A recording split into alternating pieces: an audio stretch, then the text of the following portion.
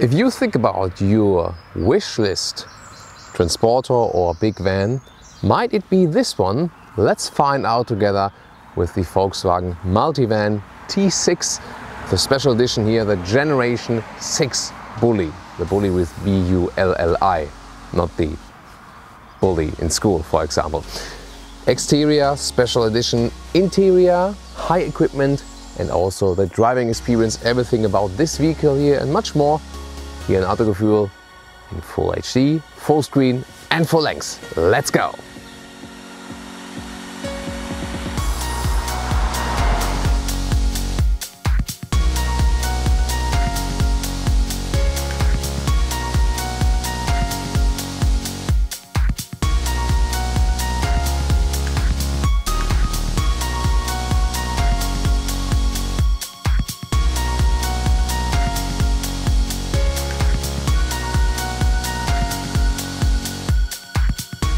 This is one of the very few cars where I don't have to kneel down to be in the same height in the car.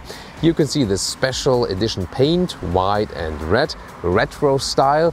There are two special editions here, the Generation 6 model and also the model 70 years Bulli. Well, I mean, there are some schools where there are history of 70 years of Bulli, but here again the car is meant. Got a 3D VW logo right here because the sensor is right there. In general, the Generation 6 has a little bit sharper headlights, but it's surely more an evolution than revolution if you compare it to the predecessor. The Multivan is the passenger version, the top class passenger version of the Volkswagen Transporter. Here 4,90 meters or 16'1", 3 meters of wheelbase. And you can see here the special paint again, here also with the Bulli as we call it in Germany. Then the retro 18-inch spec wheels. Overall, it really reminds us of the T1, the very first generation. And everything is here about form follows function. So, however, you know, also with the chrome strip here, and especially in the special edition, it gives you some more design than it would be just a normal one. It's also available as a pure transporter where you don't have any glass here, and also this between version, the Caravelle, where you have a little bit more transport but also passenger. But this one here focus on the passenger transport, and then we'll also get an interior look of that inside very soon. Well, the rears are also about form follows function. It's just that the taillights, they form a nice LED E then at night. This was a good effect. And if we directly take a look inside, there are different hatches available. Fully manual, fully electric, and this one is the one in between, you see, with a closing help. So the last bit has a soft close, let's call it that way. I mean, not a bad solution at all. And when you open it, you can also stand on it. I'm 1,86 m or 6'1", and that is perfectly fine for me. And if you're a little bit smaller, you also can pull down the hatch again. Well, the trunk is this, by the way, small electric vacuum cleaner that we can clean the cars while we drive them also, you know, that everything is clean here. Service for you. You know, you can put it like this, that you fit a trolley in here and still have a lot of room for the passengers, but you see here those sliding rails. And this one, by the way, if you remove this plastic here, better to do it like with a screwdriver. So if you put that one up, you can also remove the whole bench. This is also possible. Most important is this cover here, because then with number 1 I can actually flip, you know, the bench here on the top side. That would be possible. And with pulling number 2 I can slide it forth and back. And it depends on the interior setup. I could put it all the way back, then we would just have a small trunk like this, more space on that, but I can also push it forward if I, you know, set the seats up differently in the interior. So you have a lot of possibilities definitely with that one. Maybe this one here would be an easier mechanism to let this in, maybe a folding mechanism. That would be quite nice as well.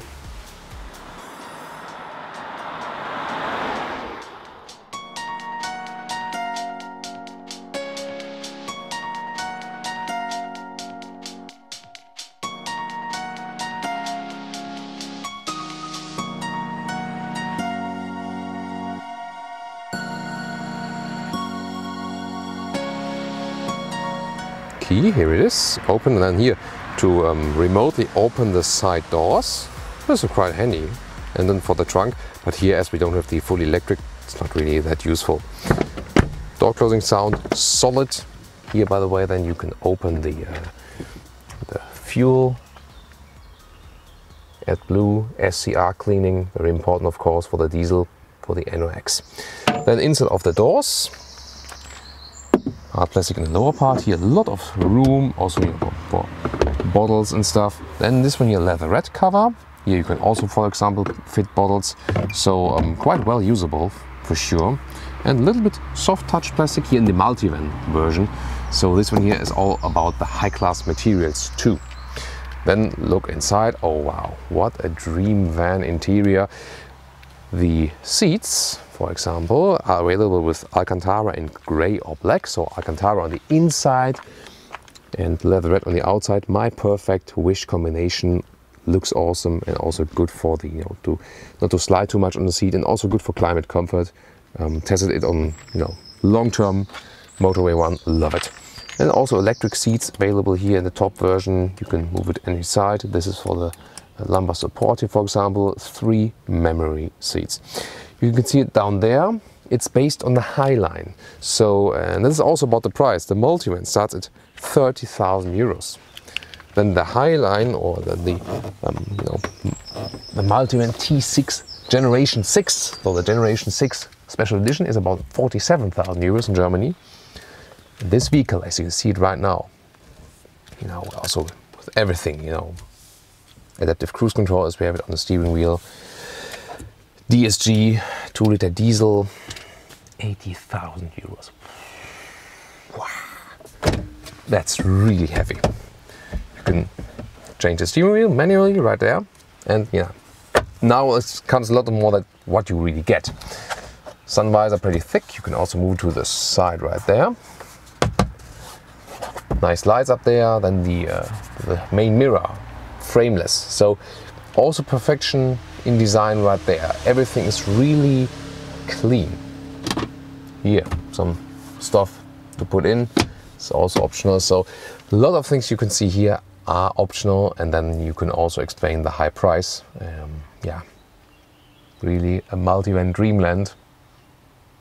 You should better lease it probably and get a pretty big discount. That is maybe possible, but for a normal family in this equipment, not really realistic. Here again in the cockpit overview, pretty clean, pretty simple layout. Everything can read very well. DSG shifting lever. Then you can change the suspension optionally in 3 different levels: comfort, normal, and sport. Usually I leave it in comfort. It's sporty, a little bit stiffer from the suspension. You do feel it. Infotainment system here with a proximity sensor, so more details to that. Then climate unit also easily accessible. This one here, electric functions for the side doors. You can also press them here when you're a shuttle driver, really helpful. Some more space up there and also down there, but the cases itself, they are not too huge. And this nice aluminum look, it fits very well to the gray Alcantara seats for sure. And the steering wheel, classic Volkswagen, so you are getting used to it quite easily when you come from another Volkswagen vehicle, for example. My favorite storage is this one here. You have the USB port, can put your smartphone in there, your new Autogefühl lanyard that you could get at the fan meeting. Hey, you weren't at the fan meeting? Too bad, you have to come to the next one. Then you also get one like this. Then 12-volt power supply, and everything is cleanly stored. Here the cup holders, well, they're a little bit shallow. It's just, for very small and light coffee, paper cups or something like that. But this one here will wobble around too much. And then below that, there's even one more. This one is better than 4 bottles, but you can rather just lay them in there. This Generation 6 Special Edition that does not only feature this 6.3-inch screen, also 3-zone AC and seat heating. Here the infotainment system, you can capacitively use it. See, it's super fast, really responsive. I like that. Phone you just connect here with your Bluetooth, for example, easily done. But you also have an app connect where you put in the cable, then have Android Auto, Apple CarPlay, mirror link and stuff. So overall, it's easy, the system, pretty helpful, good overview, super intuitive. So overall, really like it. German lesson for today. Elektronische Sprachverstärkung means is the voice amplifier, electric voice amplifier. And if you put that one here up, I'm not sure if you're hearing it on microphone, but my voice is now being recorded here and directly sent over to the rear passengers. And that one is easier to talk to your children when you're being on the Autobahn, and it's quite loud. Instruments, here we go, RPM on the left side, speed on the right side, and a small digital screen in the middle. It also shows you, for example, that one door is opened at the moment. So the side, you can either open it here or also press on the key, or from inside the vehicle, I've shown you that. Then you have a free setup. For example, at the moment the seats are facing backwards, you can talk to each other. Here at the moment we have a lot of trunk, but however I can also, when I don't want to have too much trunk space in the rear, I pull everything back again, and then we have maximum space on the interior. This is of course better when you're a lot of people traveling for short term and not with too much luggage, but you have so much more possibilities actually. So first of all, what is interesting, that the rear seats here, they are a little bit more comfortable, a little bit softer than the single seats in the very front, and also the single seats here. So this one is really soft seating, and that's really cool. For example, putting the feet up right there, then you have this this middle table. You can either have for the front seats, but also here for those back seats. So they have beverage holders right there, for example, and then you can also put this seat here, this table up, fold up like this, and you have a real table here, and you can also slide it, for example, to one of the sides, like here. Then have now a set of beverage holders right there, so you can really have a good picnic here and standing still, or well, maybe also while driving. So it's a really interesting solution. Of course, if you want, you can also put it back in place again, or you can also remove the table completely. That would be, that would be possible. But it's really heavy, and so you shouldn't do it all the time. And then, for example, here we have some space here, storage spaces below the seat, and with this lever here, we can actually flip the seat around. But the thing is, it can be moved right there from the other side. Then we can flip it around, and of course it's not too handy to have the table inside the interior. And then because then this way it works. See here, so then you can sit after each other and sit right here. It's a little bit firmer here, the seat surface, but still all seats are really comfortable. You can also put them down like this. So you see there's actually, you can spend a whole day finding out how to arrange the seats. And then if you remove those rubber covers down there again and slide the seat all the way forward, then you can also remove this single seat completely. On your own, just alone, it's really tricky because it takes a lot of effort. They are really heavy, they have to be. So you better do it with two people, for example. And you can also slide the table forward again, that you can use it better as, for example, for the seats here. So again, you can play around with this one here so much. More to do here, for example, also when you use the outside seats here as a nice armrest, also with the cozy Alcantara. Then you can also flip the whole bench from below there, here, like forward or backward. It's both possible. Also set the angle, and below there's another storage. For example, here at the moment the tire pressure kit is mounted right there. Here we go. And you can also have those special, well, the glass is shaded here already in the special edition, but you can also put it up the optional sunshade. This is also possible in the seats before that. And yeah, we've tested it as a team vehicle, and surely fitting for long-term runs with a lot of people and still with a lot of luggage. You just have, as you have so many possibilities, you really have to be sure about how to organize everything depending on how many people and how much luggage, where, when, how. And this is actually quite a challenge, but it's fun. So under the hood, wow, with hydraulic struts, 2-liter TDI with 150 or 200 horsepower as we have it here today, or there's also 2-liter TSI with 150 or 200 horsepower. And the diesel in the normal transporter versions, the lower one also with 84 or 102 horsepower for the real commercial vehicles. Either you have a 6-speed manual or, as we have here today, a 7-speed DSG.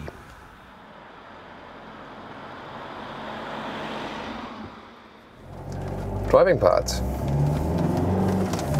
2-liter TDI with 200 horsepower.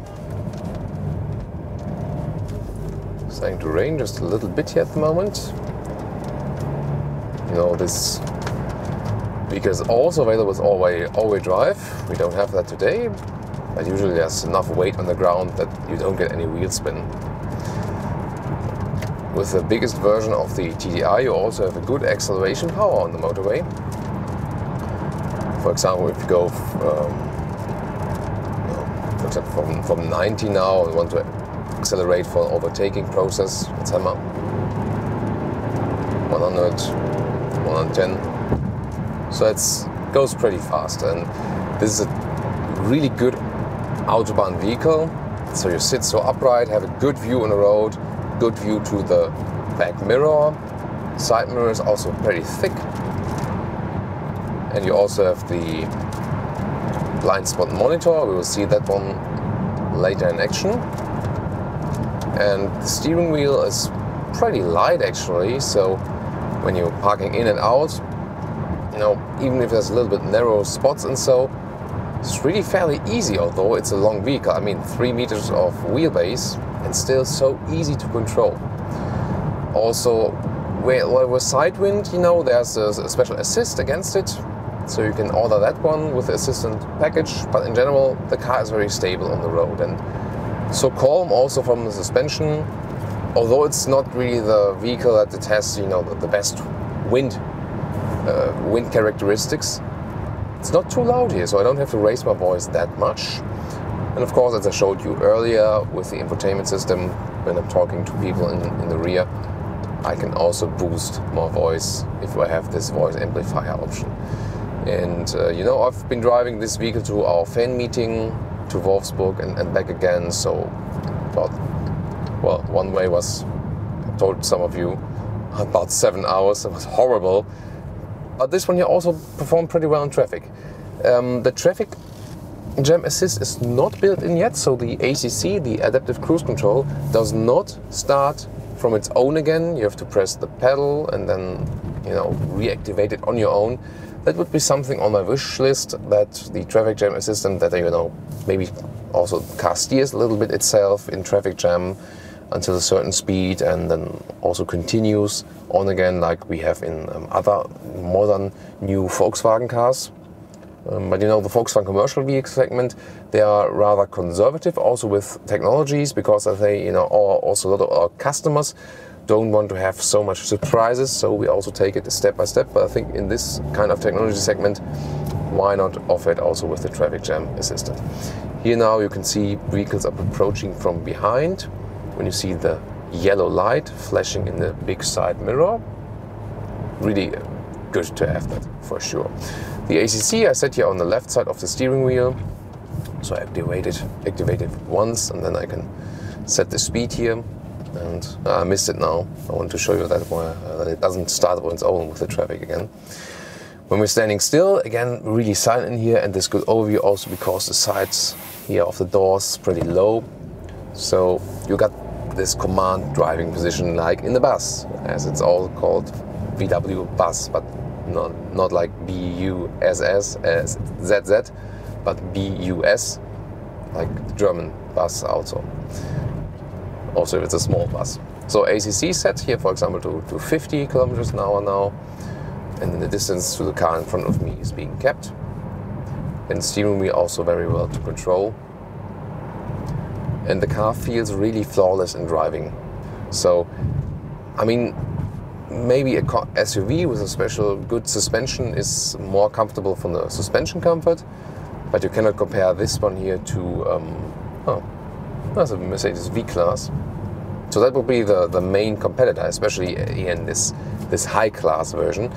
I've also driven it. It is also a great van. I mean, those ones are surely the best on the market. It's a good question how to compare the driving. Here the T6, the Multivan, feels a little bit more agile, I think. especially also because of the steering. You don't have to steer so much. And the V-Class, you have to steer a little bit more.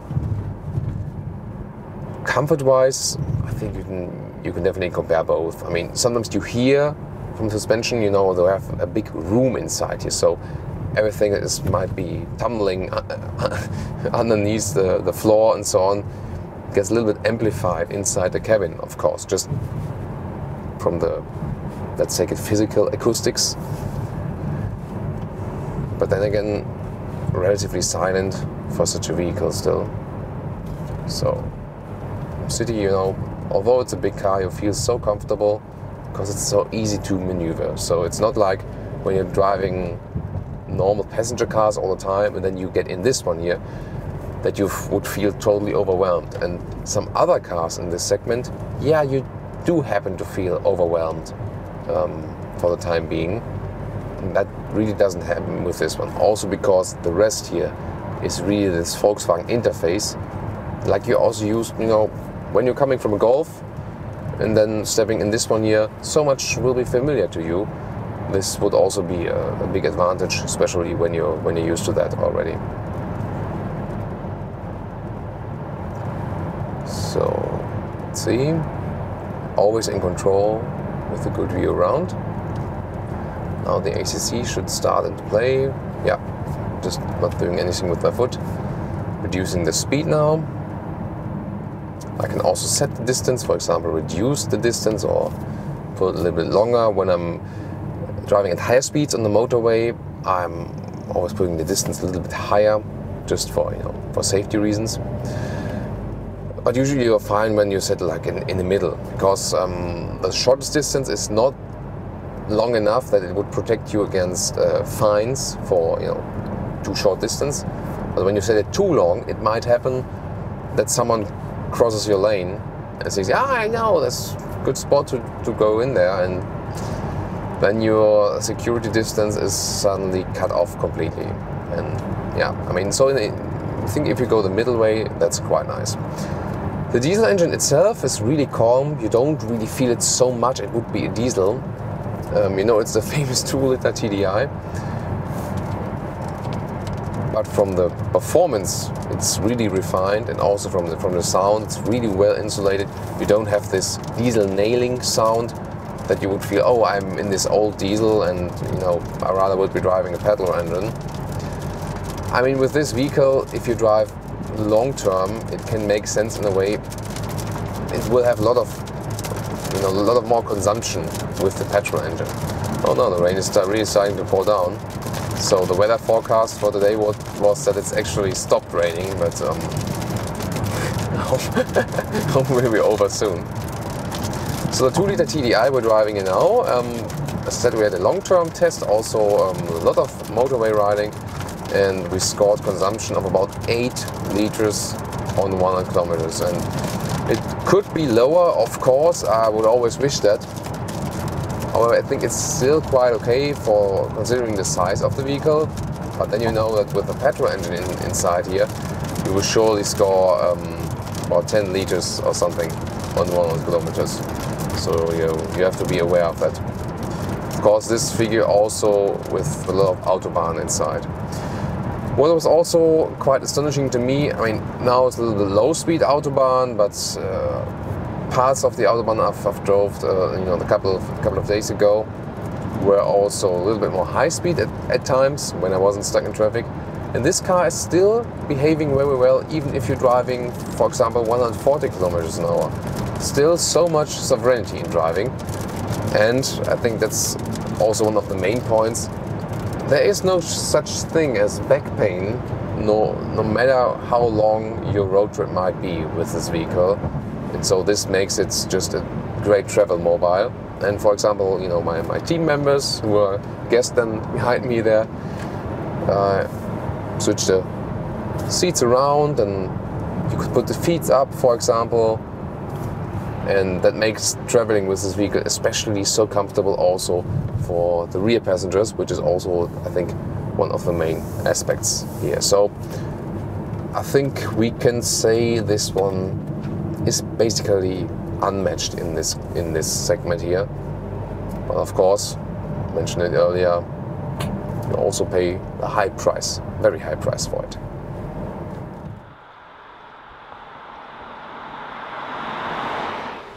And now the conclusion, VW T6 Multivan in the Generation 6. Really attractive, retro style, I so like it. There are also other color combinations available, for example blue with silver, that's my absolute favorite one. And I mean, I would really like to own one.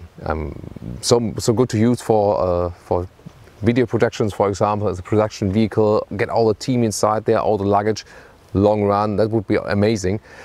But then again, yeah, it's so expensive. So for a normal family, probably the Caravelle version would be better. The interior is so well processed, great materials also, especially with those Alcantara seats we had here today. And driving, hardly any other vehicle in this segment can match it. It's calm in driving, very comfortable, refined also from the performance. So it's really, in this segment, I think a flawless vehicle, besides the price again. I would like to hear your feedback on the vehicle. And of course, I will see you at the very next Autogefühl episode with me, with Thomas, or AJ, or Brian, or Holger, and all our crew that you have also probably met on the fan meeting or in our team episode. Of course, Autogefühl will remain your #1 resource for in-depth car reviews and your #1 community to discuss cars.